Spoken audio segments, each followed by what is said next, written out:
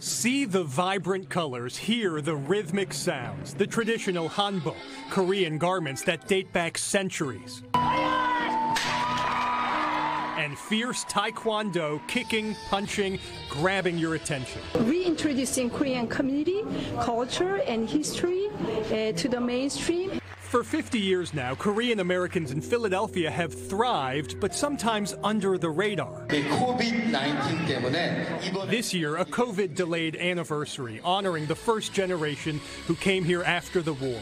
With a dream and a hope to build a better future for their families. And today, confronting new challenges together. The AAPI community has faced so much difficulties and struggles with racism and with AAPI hate.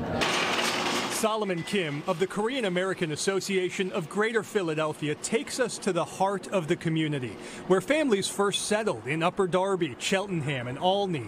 Here at the Moore Shopping Center, bustling business. When you come to this shopping center, there are about 50 different Korean businesses and authentic Korean food.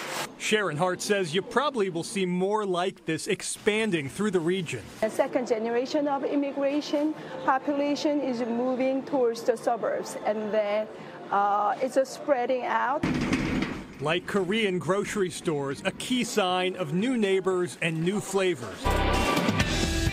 The rise of H Mart, a national chain, is telling. And then H Mart opened, and then it just like exploded. And now you have multiple H Marts.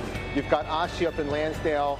Philadelphia is one of the oldest Korean American communities in the entire country. So maybe as part of Asian American Pacific Islander Heritage Month, you can check out those restaurants and shops yourself. They're ready to welcome you and your family to live and learn together.